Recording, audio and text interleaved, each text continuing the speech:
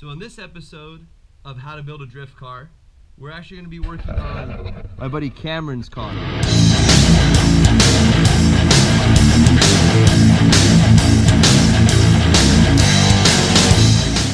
We also did the other videos on how to build a bash bar, front and rear. It's same video and same vehicle actually. Sorry, same vehicle.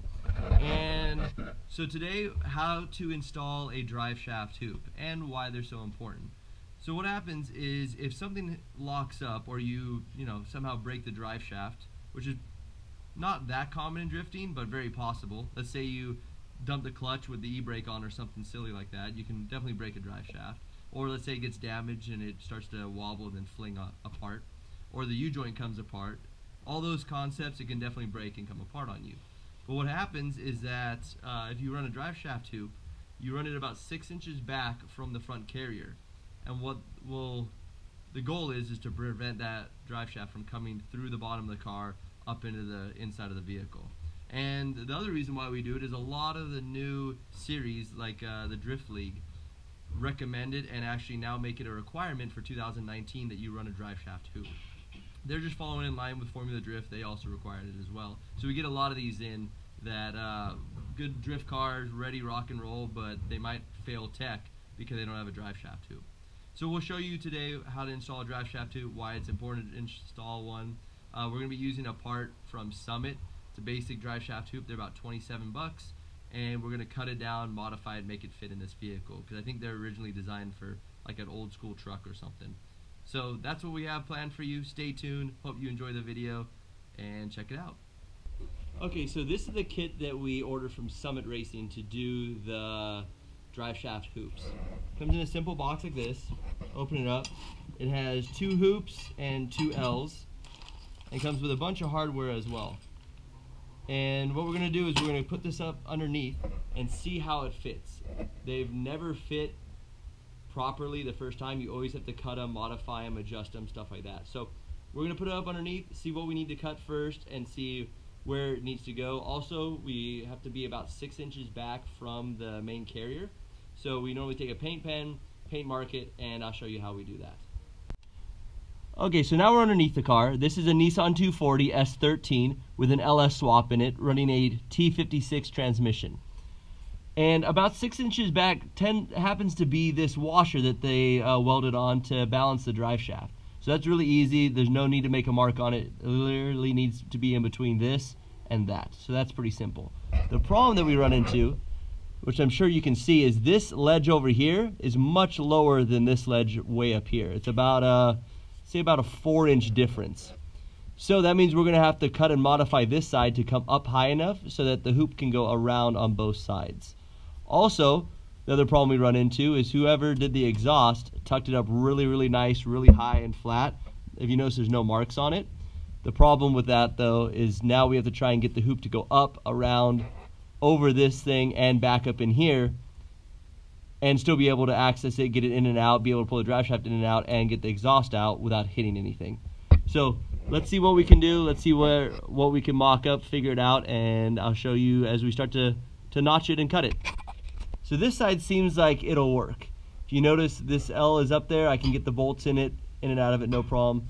This side, however, I was not able to get the plate in at all. So we're going to take the marks that I put on this side, and we're going to actually cut this, open the bend up, and then cut the other side and bend it up more. So now instead of having a straight L or 90 degrees, it'll have 2 45s to make it bend up and around this corner right here.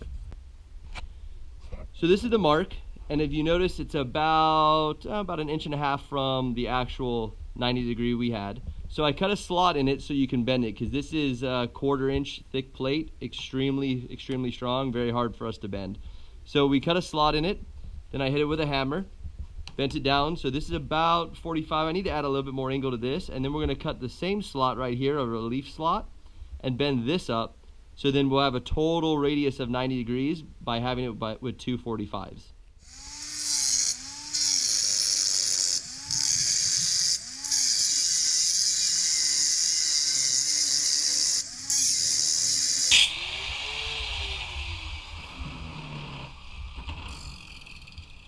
Okay, so if you look look at it, now you can see that there's another slot right here, so we're going to bend this up while it's still hot. And we're not going to bend it by hand because I cannot bend it by hand, so we're going to hit it with a hammer, bend it back up, then I'll show you what it looks like after we're done. Okay, so if you look at it now, it still makes a 90-degree bend, but it's not all of its bend right here. There's another bend here. So we're going to bend this a little bit more because we need more of an angle, and cut a little bit more out of this because we maxed this out to allow us to open this up a little bit more. So this needs to come this way, and this bend needs to come this way a little bit more. So the reason why we keep cutting this is to remove metal to allow this to collapse and be pushed up. So if you notice, see, now I can bend it by my hand. After we're finished and we find the right angle of everything, we're actually going to clean this up and then weld it so it's solid one piece again. So this looks to be about the right angle, so we're going to slide it up underneath and see how it works. Okay, so now we see it actually does fit, because what was happening before is this 90-degree angle was hitting this and wasn't allowing it to go up. So with this angle and this bend, it allows us to slide this right up on in there, and it touches the hook on the other side, or the U on the other side. So let's we're going to drill some holes back here so that we can actually mount it to the chassis now, and then we'll see where the top hoop needs to go. So now we've pulled it back out, and because it's weak here, we're going to weld this and weld this to make it strong again, give it the strength it needs to be to hold the drive shaft in case the drive shaft comes out on you, which is not fun.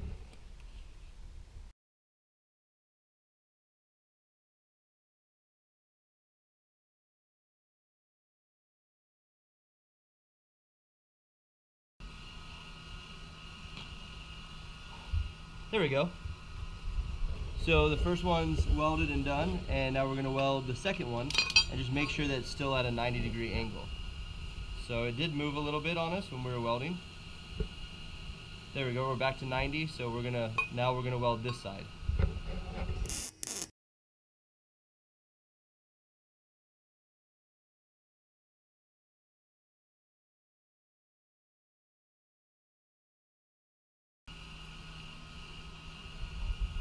There we go. So now you have both sides welded, and if you did it right, you have penetration all the way through on both sides. I tend to pulse weld because I can control the heat really well.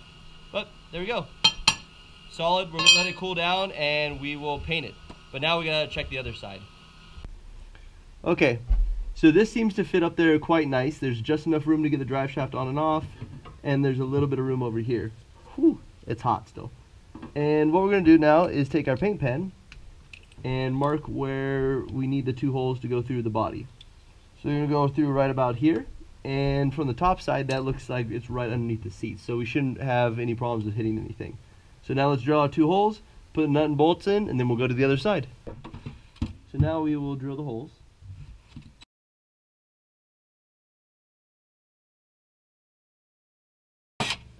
And on this one I drilled the holes a little bit bigger than the actual bolt size, so we have a little play going right to left, so that we can adjust it and tighten it all up together.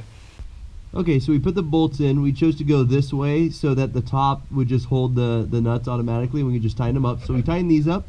Now this is in, and then we have our upper hoop that I just bolted in from this one side. So this side has two bolts here and then a mount here. The problem we're running into is there's not enough room to come down across and back up to that other hoop from this location. There's just no way that there's enough room. So what we're going to end up doing is we're going to kind of improvise. We're going to take this guy, which fits over here quite nice, just like it's supposed to. There we go, just like it's supposed to right here. But instead of having it loop down, we're going to build a brace off of this one that goes straight across and connects to the other side. So it's going to be flat. So it'll be kind of like a it'll be a U at the top and then straight across at the bottom. So let's see how we're going to make that. Okay, so what we figured out is that this is now on the driver's side, and the upper hoop bolts on right here, which doesn't leave us another set of bolt holes to bolt on the bottom lower part. So what we're going to do is we're going to mark this so we know exactly where it needs to mount on here. So drill these two holes on this side, and then I'll show you what we're going to do with this piece afterwards, because we now need to make this piece flat straight across. So what we did is we put this on this way first, like that, and then I marked it to make sure that there was enough clearance between here and the new plate that goes on the bottom. Then I took this guy, put it on like that, poked the 2 holes in it, and just made sure it was off that line so there was enough gap between this one and the upper one that we're going to do. Now we're going to put this in the drill press and drill 2 holes in this.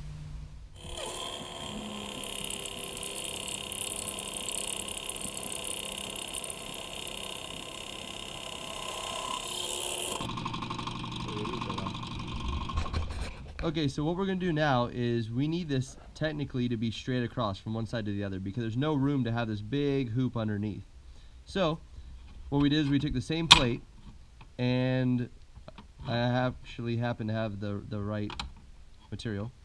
What we're going to do is we're going to line it up on the end there and on the end here, and we're going to weld this. So this plate is going to be welded to the bottom like so. So it's going to be all one piece. Then what we're going to do is we're going to cut right above the eyelids on this side, right up above the eyelets on this side. The reason why we're going to leave it together while we weld it on here is so we don't have to guess how wide it is. We already know this is a pre-made piece from Summit, so we know that this is the right width. So we're going to weld it to the plate, weld it to the plate, cut off the excess plate here, chop it here, and then you'll see what we have left over, and it should slide right up underneath the exhaust. Okay, so now I've welded this side. If you look, welded it through there, welded all through here, this side in here, and this side out here. So now it's all welded. Now you have kind of this weird looking like little D-shaped thing. So we're going to cut this off, this outer edge off, so it's nice and smooth. Then what we're going to do is we're going to cut these eyelets off, and now this is going to be flipped upside down. So this bottom piece is going to be the lower part of the brace, no longer the big hoop. So we'll cut this off and get rid of the hoop, and then we'll mount this. Okay, so if you look at it now we have the edge we need on one side, the flat bottom base that we needed, and this. And the other piece that we had, this guy, is no longer needed. And what will happen is it will actually bolt on to the lower part where we put the marks. It will bolt on flat just like this to both sides and then go right across the middle. So let's go put it on the car, see how it fits. Okay, so now we have bolted this back in on this side, so we kept this side still in. You have the top hoop up there, and then this side's bolted in. We just put this bar back in right now. It comes all the way over here. And what we're going to do now is we're going to mark this side just like we did the other side, the 2 holes, and then we're going to take a drill and drill right on through it. So now that we have this side mounted, we can take our little plate that we built to clear this and see how it fits.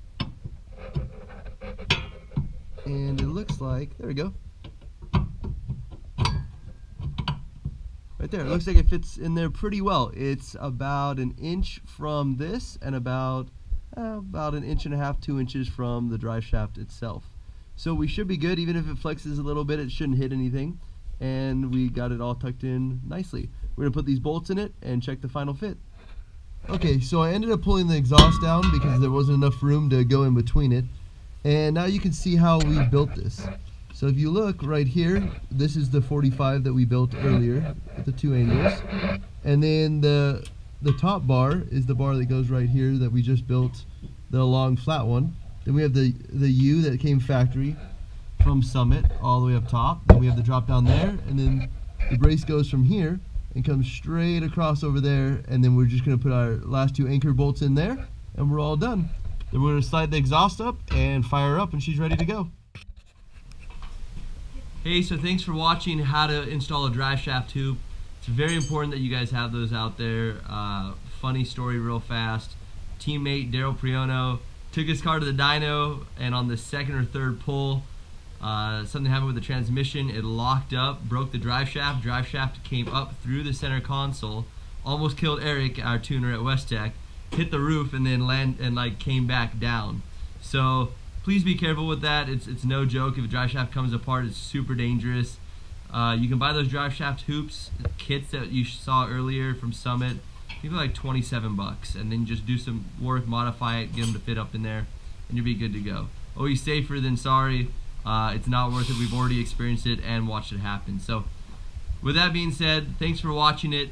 If you have any comments or questions or any concerns, leave them down below. I'll get to them as soon as possible. Also, if you guys enjoyed it, hey, please press subscribe to the channel. We're going to produce these things. We're going to be doing a lot more of these videos, probably a couple a week is the game plan. We do a lot of work here, so thanks for watching. We really enjoy it and hope to see you guys soon.